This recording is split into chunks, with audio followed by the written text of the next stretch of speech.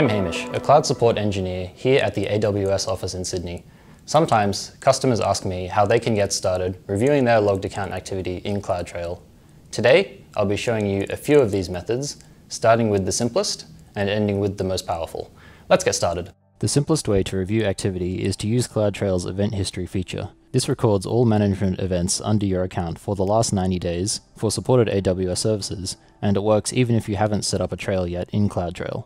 Let's go through the steps to start looking at our events. After logging in to the AWS Management Console, navigate to the CloudTrail Console. Then, select the Event History page. Here, you can see the most recent API calls in your account. Choose one to expand it and see a summary. Choose View Event to see the raw JSON data for the event. By default, the filter field is set to read-only and its value is set to false. Remove this filter to see read-only events. You can use the other filter options to help narrow down your search. For example, select Event Name, type Terminate Instances, and press Enter. You'll see all the attempted EC2 instance terminate calls that have been made under the account. Finally, to save a copy of the events you filtered, choose the Download button on the right and choose either CSV or JSON format. For the rest of our methods, you need to have a trail set up in CloudTrail to log your API calls separately to the event history. From here, this video assumes you have a trail ready to go. Now, we'll go through using CloudWatch logs. For more flexible analysis and filtering, we can set up CloudTrail to send logs to a CloudWatch logs group. It's important to note that this only works for future events, so you can't use this method to review activity from before the logs were configured. Let's go ahead and set this up.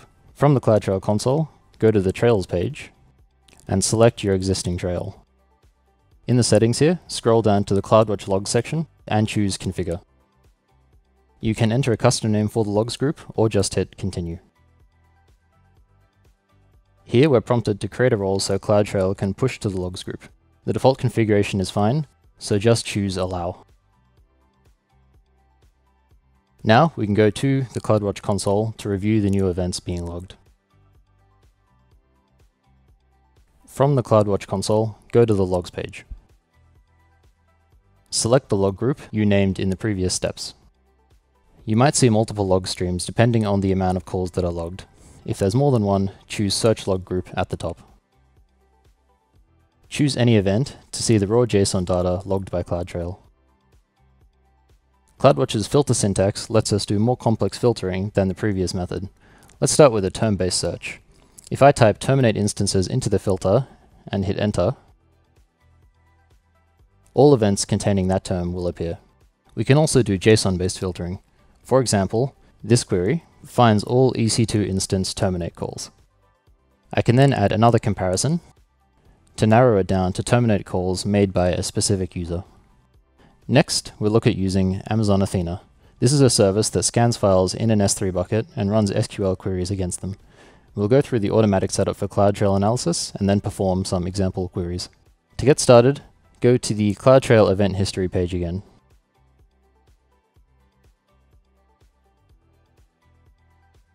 Choose the link at the top of the page that reads Run Advanced Queries in Amazon Athena. In this pop-up, select the S3 bucket your trail is sending logs files to, and then choose Create. This automatically creates your Athena table. Now, let's go to the Amazon Athena console. In Athena, you should now see your table on the left as named in the previous step. Choosing the table shows the fields you can access with the same names as in the CloudTrail JSON. Now, let's run an SQL query. You can run any valid Presto SQL query against these fields. For this example, I'm using one that lists the most frequent API callers and the types of calls they are making by grouping the username and event fields. After you enter a query, choose Run Query. Both the time taken and the cost of the query depend on how much data is in your bucket for Athena to scan, so this can take a while if you have a lot of logs. Once the query completes, the results appear below. To save a copy in CSV format, choose the Export button on the right. Finally, for custom processing, you can directly access the log files from S3. Let's take a look at what these files look like. First, go to the S3 console. From the Amazon S3 console, go to the bucket your trail is sending logs to. Choose AWS logs and your account number. From here, files are organized by the region they were recorded in, the year, the month, and the day. Files here are bundled log archives. CloudTrail records about 5 minutes of logs at a time, zips them together, and then delivers them as a single file with a timestamp in the file name. Choose one to access it. If your browser supports it, choose Open, and you may be able to view the JSON directly. With this method, you can use custom applications to directly read and process CloudTrail logs, or even make use of a third-party CloudTrail partner for a ready-made solution. Search AWS CloudTrail partners for more information. Thanks for watching, and happy cloud computing from all of us here at AWS.